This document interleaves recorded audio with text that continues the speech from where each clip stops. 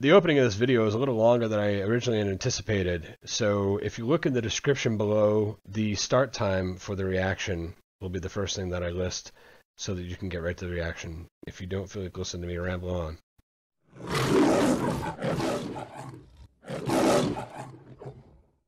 What's going on, Squirrel Squad? It's your boy, the Squirrel, and I'm starting to peek out of the woods.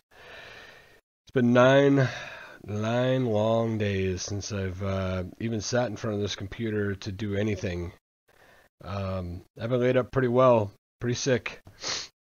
I'm feeling good enough to record, so that's what I'm going to do. I do have some stuff that I recorded actually the night that I got COVID. And a couple of them I've already deleted. You could tell I was so sick during them. It was horrible. But some of them, it hit me literally in the middle of recording like 6 videos. So like, a couple of them are fine. 2 of them I had edited earlier, later that night, earlier in the week or 9 days ago. And they both got hard blocked. One was a music video on the other side of Squirrel, and one was Kevin Bridges' the hilarious sleepover routine, which got blocked worldwide, and then immediate refusal when I asked for release. So that'll go in the save for some time down the road, wherever I decide to put it folder. And yeah, it was really funny too. But I do have some other small little things that I've looked through. I have like this little like rainy day folder, and I really thought I was going to feed off of that. But I haven't even been able to sit in front of the computer. So sorry for the long intro. If you're new here, I'm just getting over COVID. I'm in the clear. It was really touch and go for a while there. It was pretty bad, but I think I'm gonna be okay. I'm gonna be fine. I'm very cloudy in the head. I'm kind of loopy, weird, but I wanted to make sure that I return to normalcy.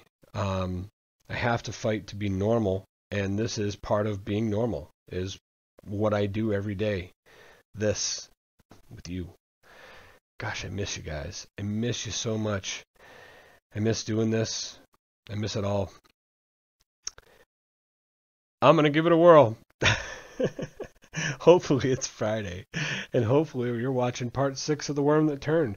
And you might even get a couple other little bits today, and there might even be a couple things on the other side of Squirrel. If I can maintain the energy to edit and load and do all that stuff I have to do, then we're going to at least get something. At least a video on one of the 2 channels. How's that? Here we go. The Worm That Turned, part 6 of 8. I need a laugh. I need this. If it's your first time here, please consider subscribing. I'm usually a lot more energetic than this. I think I'm going to put a video about my experience with COVID, just so people know, because like there's so many, everyone's experience is different, you know. And there was a big part of me being sick that I wasn't expecting. It was the mental side of it that was really eye-opening for me as to how this can affect people. So here we go. It's The Worm That Turned, part 6.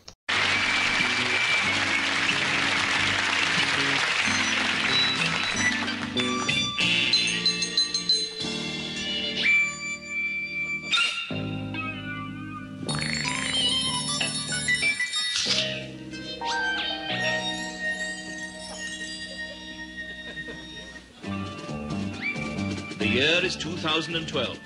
England now languishes under a new reign of terror, a regime guaranteed to strike fear into the hearts of all men. The country has fallen into the hands of man's primeval enemy, woman. Women now govern, they are the breadwinners. Men are completely subjugated. They are forced to do the housework, to wear frocks. They even have feminine names. And the dreaded secret police see that these new stringent measures are enforced. Our heroes in this tragic tale are 2 simple, honest, straightforward Englishmen, Janet and Betty. Wanted by the secret police for crimes against the state, they were hiding out in an old cottage. When the area is surrounded, they have to find another method of breaking through the roadblock. That's right. I forgot we ended on this.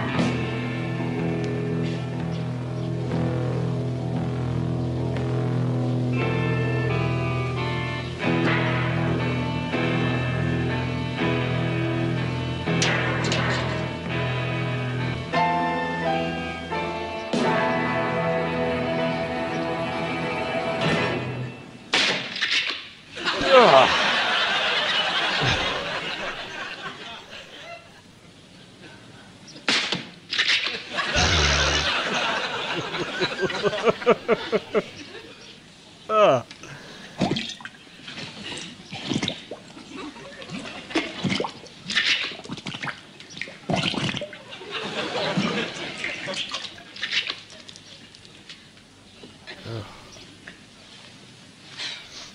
Get out of here.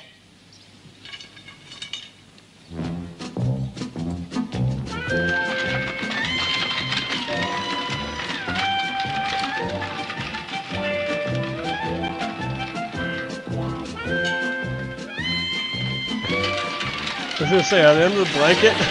I was just thinking, they're probably under the damn blanket. She shoots the barrel.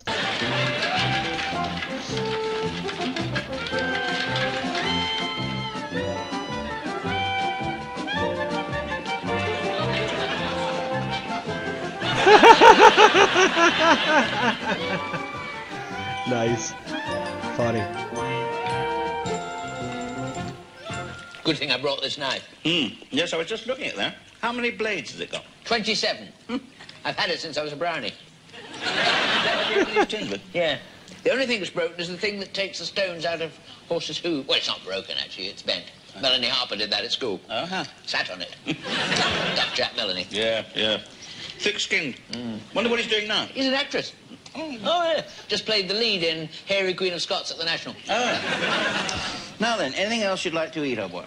Well, what is that? Well, there's some chocolate here. Or there's a Pars bar. Oh, I have that. Have a Pars bar here. We really must get organised if we're going to... Let my I brother think that's what it is. Don't you think it's a mite dangerous? I mean, we're less than 30 miles from my cottage. The police are bound to be spreading out. If we're going to go to ground, it's our only hope.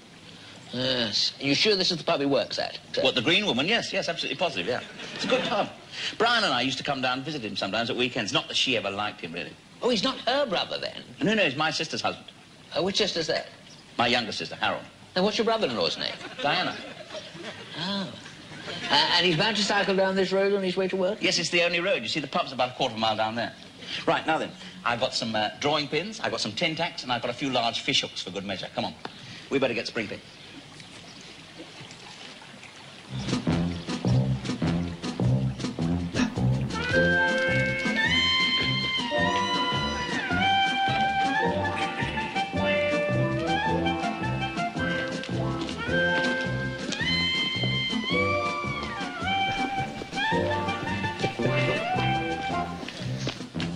How's that?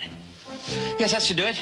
Bit drastic, don't you think? Wouldn't it be better to jump out of the bushes and wave at him? Oh, no, he wouldn't stop. He was once stopped on his way back from getting some groceries by what he thought was a man. Turned out to be a woman in a dress. Good. Oh, It was terrible. Yes, she assaulted him. Came back with his frock all torn. Fortunately, she never laid a finger on his groceries. Oh no.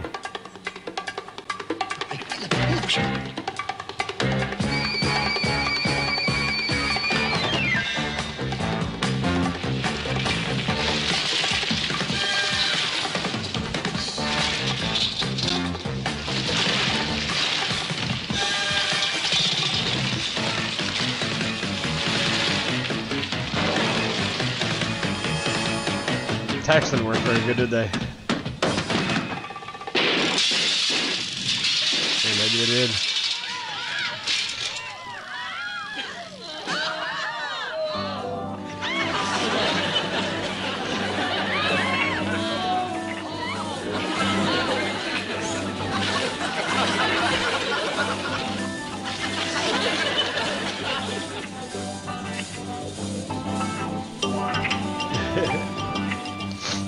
Now you missed Diana, man. What the heck?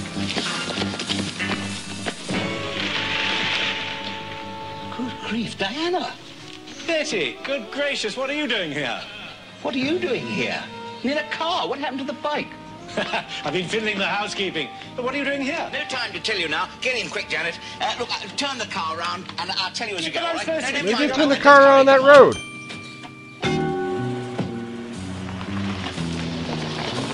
Oh, luckily there's a turnaround right there.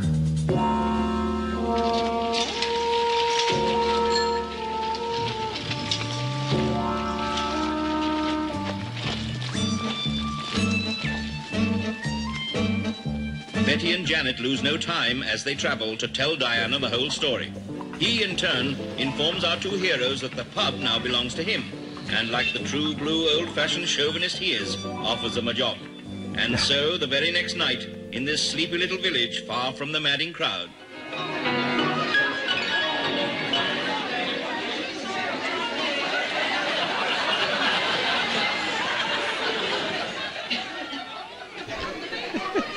Hey, you're a nice little thing. What are you doing in a dump like this, Anne? Just pin money. My wife's away in the Navy. Here, come and sit in my lap. Oh, I think there's room for both of us. do you know my little grey home in the west? No. How about my little brown flat down the road? Yeah. What about after the ball? Oh, I meant after you finish here. Oh, shut up. Excuse me. What's your name, my dear? Beryl, madam. Married? No. Thought not. I can read men like a book. Oh, really? What system do you use? Braille. Oh, really? Oh, Janet, can you take an order in the other bar? Man in a green dress. Oh, it's all go round here, isn't it? Oh, God, that woman's going to start her patriotic songs again now.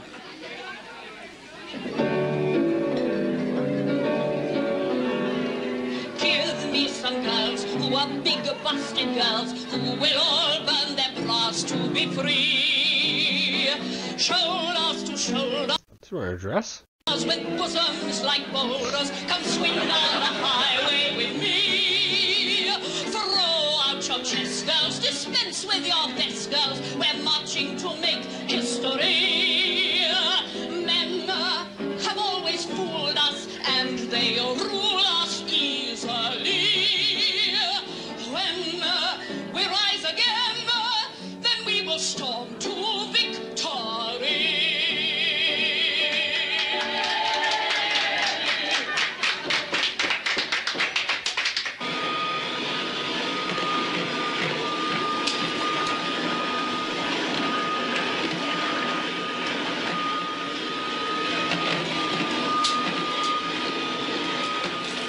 Morning, Betty.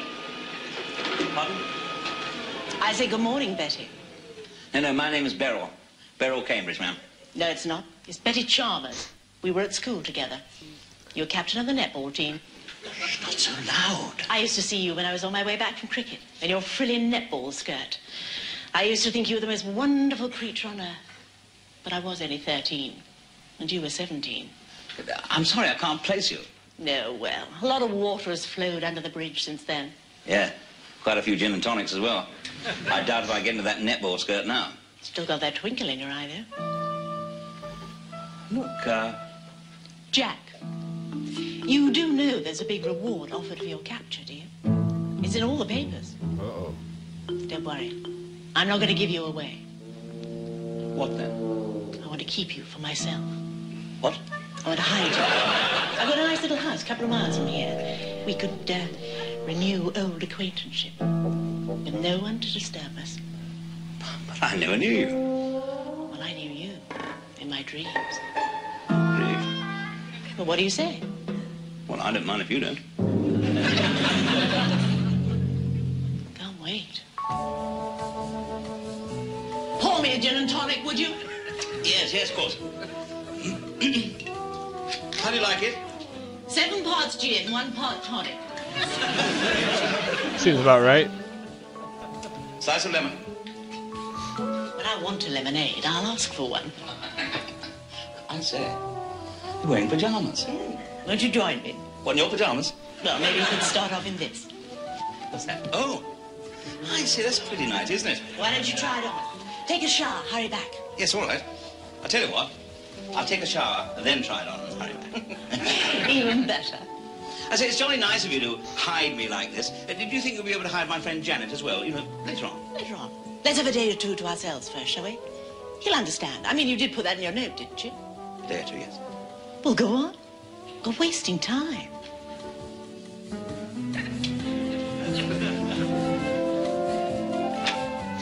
Uh-oh. I knew it.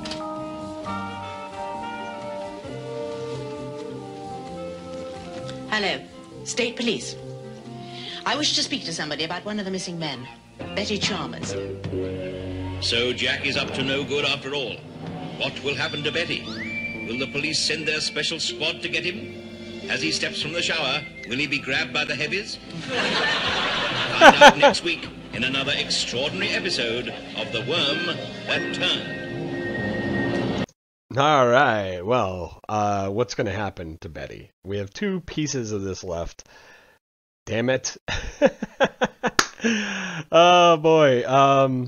Where the hell is Ronnie Corbett? How does Ronnie Barker, man? You can't just leave Corbett on the whatever it is, in the wash and the lamb and this Brits, whatever. That was The Worm That Turned. Glad to be back on this series. Going to be finishing it out very soon. I will once I get back to normal, because I'm going to just do what I can now to get through and get you guys something here and there until I feel like I'm back to normal. And we'll get back to some still game, things like that as well. I hope you guys are doing really, really well. If you find it in your heart, please share this out. It's going to take me a little while to get the algorithm back to me posting videos again, because I kind of slaughtered my channel by being sick. But I hope you guys have a great day. I really enjoy being here, and I hope you enjoyed it too. I have so much love for all of you. So much respect too. You guys are so great to me. Thank you so much for all the kind messages I've received. People who reached out and emailed, Instagram, Twitter, through the channel. You guys are awesome. I haven't been able to respond to any of them really, just because I've been really, really sick. But I have read them, and I thank you guys. I really, really do. So be good, all right? God bless. Squirrel out.